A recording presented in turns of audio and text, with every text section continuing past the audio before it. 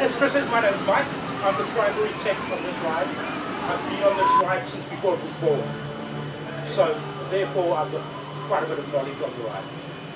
Those of you that want to take pictures, if you want to have a closer look at the train, you're more than welcome to. Just duck underneath the track. We're not doing any running at the moment. So you're more than welcome to have a look at the train. And then I thought we could go out and have a look at the boost and the launch sections and the flywheel. The electrical room I would not like to show you today, due to the fact that we're busy changing drives out, and I've got quite a few drives laying down on the floor. It's the only reason I don't want to show it to you. But we can have a look at the workshops, and then I say we can go out and have a look at the drives and the boost, and we can talk about the technical side, if you're interested in that.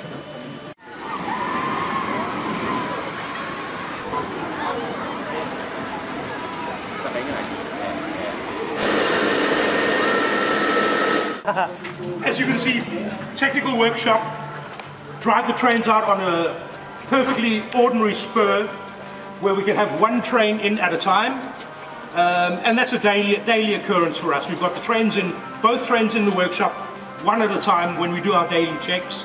Otherwise, this is where we do all of our winter maintenance as well. You're more than welcome to come in and have a look at the workshops if you like. As I say, there's the train, there's the workshops. We'll wait with going out to the other areas first.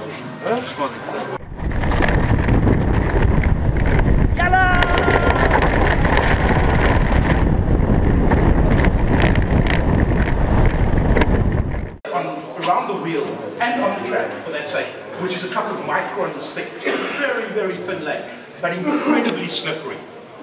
So if our technicians ever have to walk on the track, we never walk on the round part, simply because of this. But the smell, it's just fantastic. Oh, it's just the same with the bubblegum. Bubblegum! Wird man süchtig von. Hubba bubba. Yeah, bubblegum. But don't eat it. This is also from the wheel producer. And this is a standard product that we use fairly often on the coast.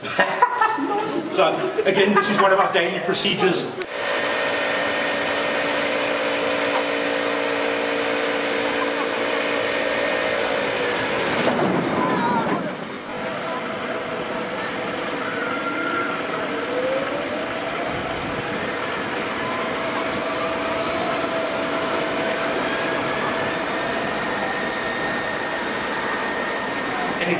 On the train every day. We do the lap bar test. We check both cylinders on the lap bars. We do the visual check of the train, and then it's this, and then we do our test runs in the morning. This ride has a fairly heavy morning check for us. The Mega Light, which you tried this morning, they do that in about an hour to do the morning checks. This one takes an hour and a half. We've got a bit more mechanics and a bit more techniques here, which we have to take care of. But we'll have a look at that when we come out into the launch zone now and the boost zone. But we start at 6 o'clock. We start at 6. We usually start with 4 guys at 6 o'clock. Then one comes at 7 and one comes at 8, which brings us up either to 6 or 7 guys. And then we run from 6 until 10 with the park ready to open.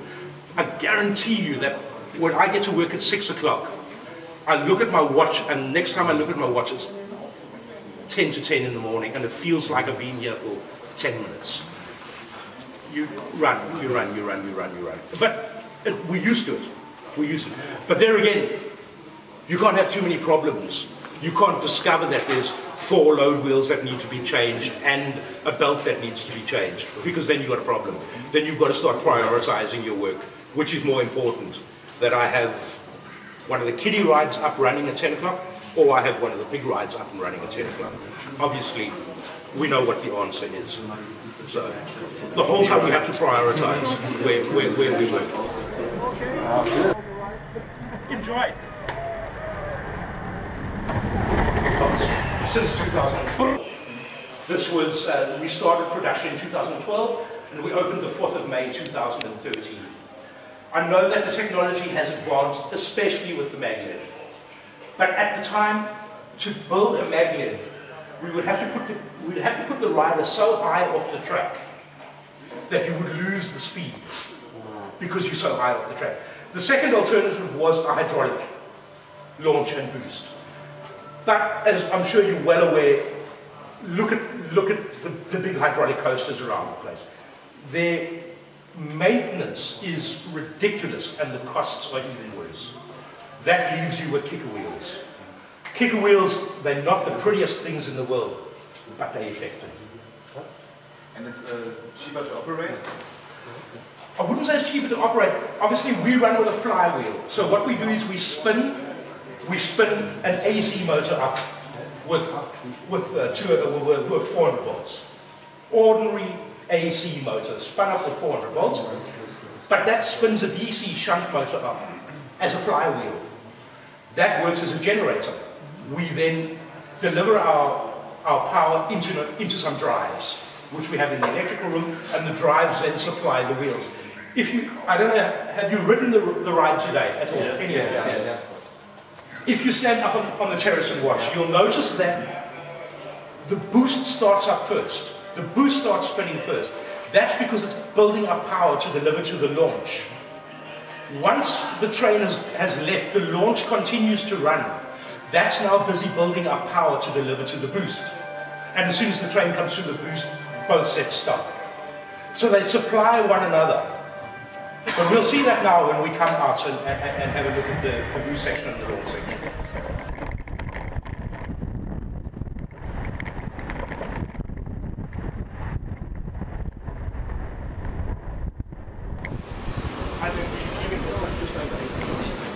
How often do you have to replace these wheels?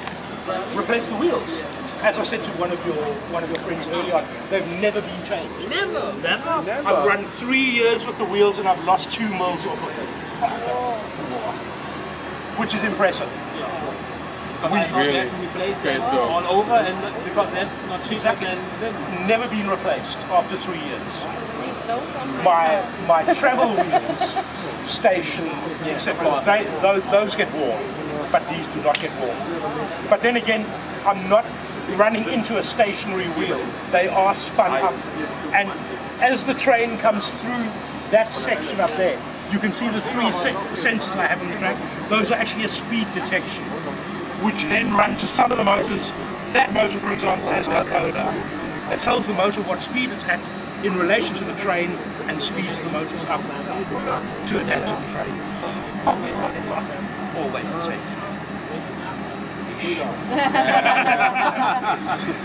Every man on Chris is starting to get impatient with us, so why don't we get up into the station and we can take a ride, and you're welcome to come and ask any questions you like. Okay? Can you accelerate the speed? In the mornings, when I do my morning check, the first 6 launches are what we call a fast launch. I've got an extra 6 meters a second.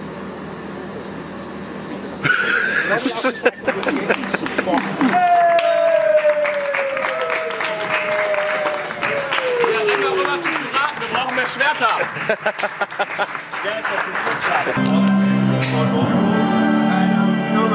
Actually, I found out for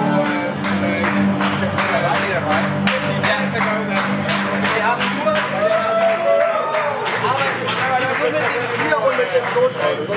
so you have to do the chest mount. You can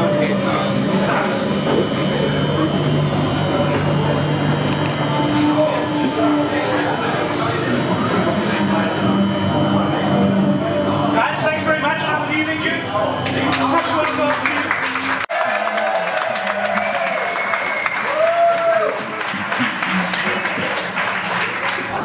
und dann gehe ich nochmal weiter. Wirf dich ab.